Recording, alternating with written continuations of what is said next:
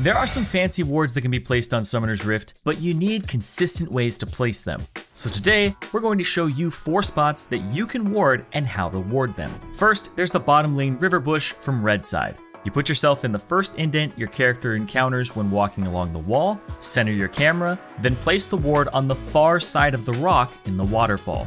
Then there's the same ward but on the top side. Stand on the 2 leaves that poke out, then center your camera, and place a ward on the far tip of the leaf with a little cut in it. Next is the Scar ward. Go into the dragon pit by the waterfall and click your ward on the snail. It works every time.